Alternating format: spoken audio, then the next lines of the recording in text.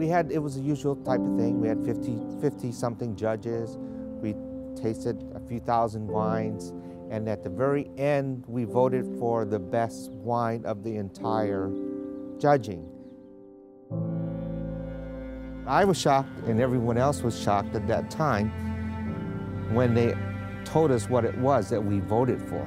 The best wine out of those thousands of wines that we had tasted over a 3-day period turned out to be a Lodi Syrah, selling for about $5.99.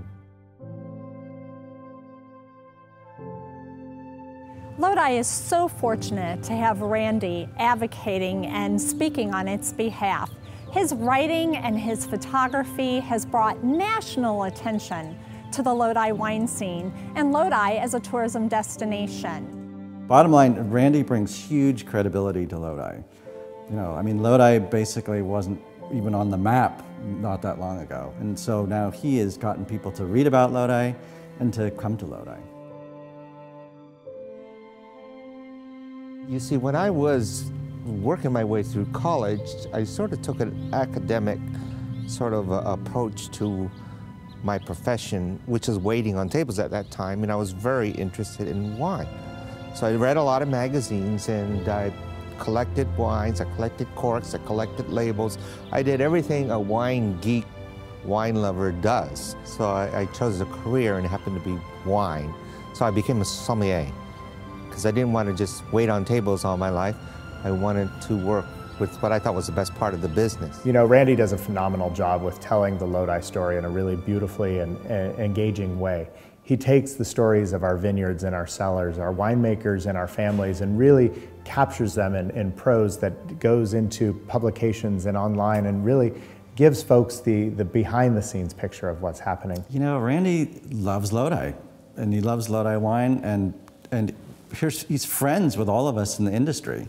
He'll come out, you can call him up, say, are you going to do a bottling? And he'll be right there to start taking pictures. He's pushed us vintners in the area to do more and to look beyond our neighbors and beyond Lodi to see how we can be better winemakers and how we can be better at telling the story of Lodi. And he is telling everybody the story. He has the right connections. He is able to reach people we can never reach without him. He invites the wine writers for personal tours of Lodi and lets us in on it so that we can get our wines in front of these wine writers in like the secret of our own homes. So he has been unlocking the door and bringing people in that would never have thought to come to Lodi if it wasn't for Randy. His voice is heard, his message has weight. I mean, Lodi is real, I think. I think that's what's impressive about Lodi.